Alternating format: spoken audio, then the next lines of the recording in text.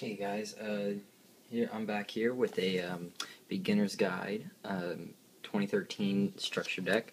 I'm sorry, starter deck. And in this video, I did a video before on monsters, and in this video, I'm going to be doing about the spells. All right. So really, I'm just going to be reading off of this, and if you have one, then I'll just be reading off of these couple pages right here. All right. So and I'll be explaining stuff that's not 100%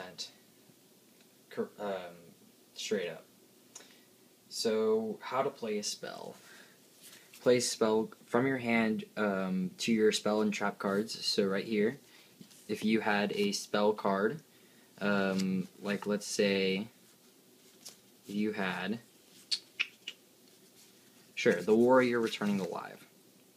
If you had the Warrior Returning Alive in your hand, here, let's get a better image on that. Warrior Returning Alive from your hand, you go ahead and play it in your spell and trap card zone, and then you're allowed to add a warrior from your graveyard to your hand. So you'd find in your graveyard maybe like a Zubaba Knight who is a warrior, and so you'd go ahead and add him from the graveyard to your hand. So he'd become in your hand. So that's like a normal one right there. That's just how to play a spell. Of course, you follow the instructions on the card, and then you put the card in the graveyard after you are done. Let's move this box. Alright, so coming back to this. Note that some spells may remain on the field after you use them. Alright, so some spells remain. Those are called continuous spells, or equip, maybe, depending on what it is. But here's an example of a continuous spell. Here, I'll bring it up. It's the A Forces. Here, let's focus in on that. So all warrior type monsters you control gain 200 attack for each warrior or spellcaster type you control. Of course, you can tell it's continuous by the little like infinity sign right here in the corner. The Warrior Returning Alive did not have one of those. So this is just an easy way to tell which one's continuous and which is not. So, and looking on the other side right here, on this page, it actually tells you which one is which with their little symbols. So like continuous right there, and focusing on that.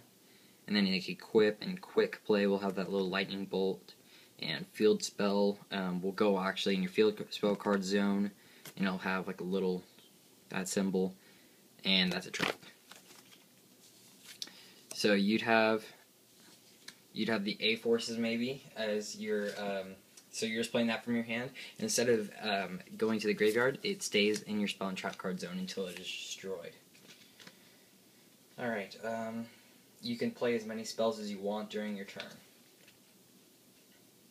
So yeah, that's really it on the spells, other than equip. Equip, you just follow the instructions once again.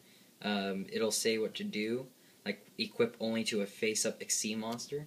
So you'd have to have, let's say you had Utopia on the field.